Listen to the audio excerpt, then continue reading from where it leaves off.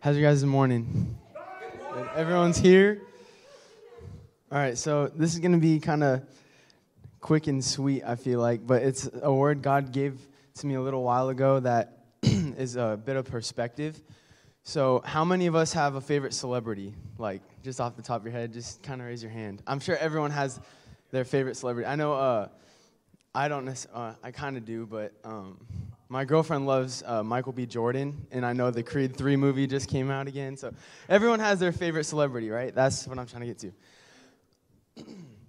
So now we're going to take it back thousands of years, right? And back then, the big celebrity everyone talked about was Jesus. And he would, wherever he went, crowds just all of a sudden gathered. Like, even, obviously, there's no way to, like, plan on social media and make the event, like blow it up out of proportion, you know? So it's like nowadays, if a celebrity, say, is coming to Tacoma, like Morgan Wallen, for instance, he's going to come at the end of the year, they would blow it up on social media and get everybody excited where the crowd will just be huge. And back then, they didn't have that. And Jesus was the celebrity, so he would literally just be walking down the street, and all of a sudden, there'd still just be crowds the size of how they can make them today, just from seeing Jesus on the street. That's how big of a celebrity he was. And the difference with him as a celebrity compared to your favorite celebrity you're thinking of is he will look at you and think of you as a celebrity as well. Compared to our celebrities will look at us and they'll be like, wow, that's just another person. That is just another fan. It's not a big deal. They don't care about your life. They don't care about your characteristics. They don't care about your traits. They don't care about what you're going to do in your life. They don't care about what you're going to accomplish. You're not a celebrity.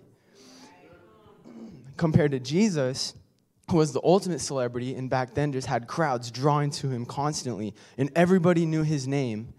Even if they believed or not, everybody knew his name. He will turn around and look at you in the eyes, and he'll say, I care about you. I care about your plan. I have a plan for you. Tell me more about yourself.